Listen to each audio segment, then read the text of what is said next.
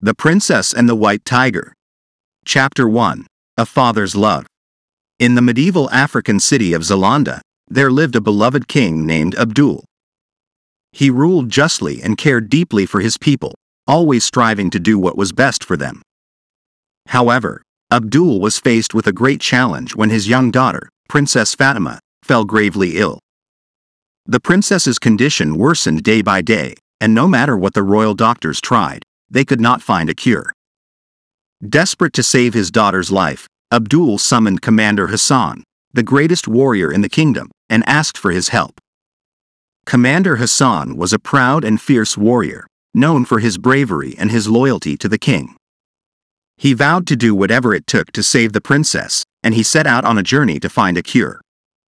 He consulted with wise men and women, and he even traveled to distant lands in search of a solution. Despite his best efforts, Commander Hassan was unable to find a cure for the princess. Her condition continued to deteriorate, and Abdul knew that he had to do something drastic to save her. He called a council of his most trusted advisors and asked for their help. Chapter 2. The Herb in the Sacred Tree.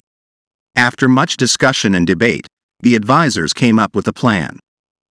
They had heard of a rare herb that was said to have the power to heal any ailment. The herb was located in a sacred tree, guarded by a fierce white tiger named Kajani. Determined to do whatever it took to save his daughter, Abdul ordered Commander Hassan to retrieve the herb from the tree. Commander Hassan was hesitant at first, knowing that the sacred tree was located deep in the forests on the outskirts of the kingdom. But he was loyal to the king and willing to risk his life for the princess. As Commander Hassan set out on his journey, he knew that it would not be easy. The forests were dense and treacherous, and he was not sure what dangers awaited him. But he was determined to succeed, no matter what the cost.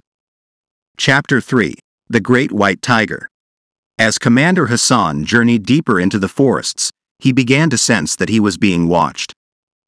He couldn't see anyone or anything, but he could feel eyes upon him at all times. He knew that he was getting closer to the sacred tree and the fierce white tiger that guarded it.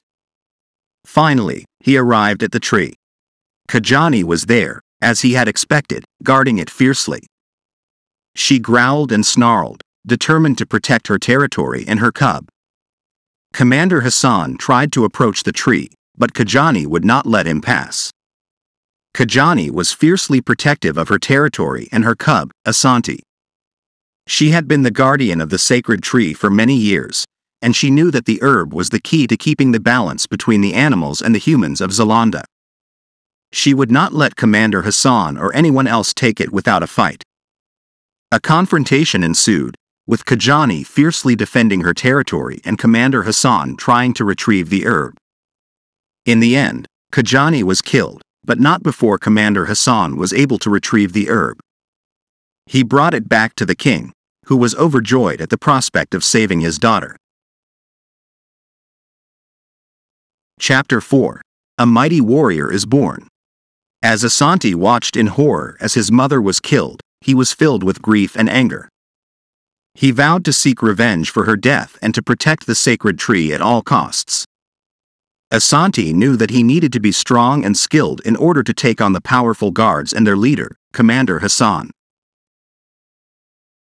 Just as Asante was beginning to lose hope, a wise old wizard named Zoltar appeared before him.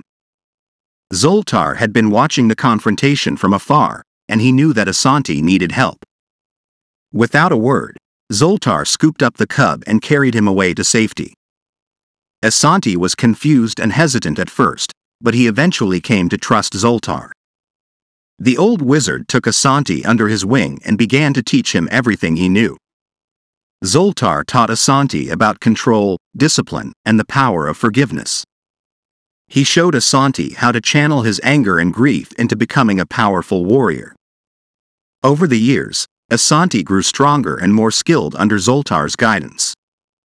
He learned about strategy and tactics, and he practiced tirelessly with his weapons. Asante knew that he had to be ready for the day when he would finally face Commander Hassan in battle. Chapter 5. The Reign of Terror. As Asante grew stronger, he began to set out on his own, seeking out opportunities to take on Commander Hassan and the guards. He knew that he needed to prove himself before he could take on the king, and he was determined to make his mark. Asante quickly gained a reputation as a fierce and relentless warrior. He terrorized the kingdom, attacking the guards and wreaking havoc wherever he went. The people of Zalanda lived in fear of the white tiger, and they begged the king to do something to stop him. Commander Hassan, however, was not one to back down from a challenge. He vowed to capture Asante and bring him to justice, no matter what the cost. And so, a fierce face-off between Asante and the guards was inevitable. Chapter 6. The Final Confrontation. The day of the final confrontation arrived, and Asante knew that this was his chance to prove himself. He faced off against Commander Hassan and the guards, determined to take them down once and for all. The battle was fierce and intense, with Asante using all of his strength and skill to take on the guards. In the end, he emerged victorious, having injured Commander Hassan and chased off the rest of the guards. As Asante stood victorious, he was approached by Princess Fatima. She approached him cautiously, her eyes filled with tears. "Please, Asante," she said, "I know what happened to your mother was wrong. But you have to understand, I was sick and my father was desperate to save my life. He had no choice but to do what he did." Asante listened to the princess's words, and he began to see things in a different light. He realized that he had been consumed by his anger and his desire for revenge, and he had not stopped to consider the other side of the story. Chapter 7. The Princess and the Wise Tiger.